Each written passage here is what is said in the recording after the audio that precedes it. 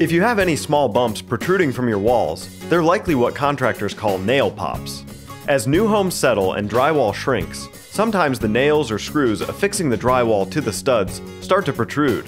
To repair a nail pop, you will need a Phillips head screwdriver, nail punch, hammer, quick-dry spackling compound, putty knife, sanding block, and painting supplies. You first need to determine if the protrusion is caused by a nail or a screw. To do this, take a Phillips head screwdriver and press it into the center of the pop. If it's a screw, the screwdriver will set and find its place in the head of the screw. If it's a nail, it will likely just slide around. If the pop is caused by a screw, simply take the screwdriver and turn the screw until it is slightly recessed into the wall. If the pop is caused by a nail, take your nail punch and hammer and tap the nail head until it is slightly recessed into the wall.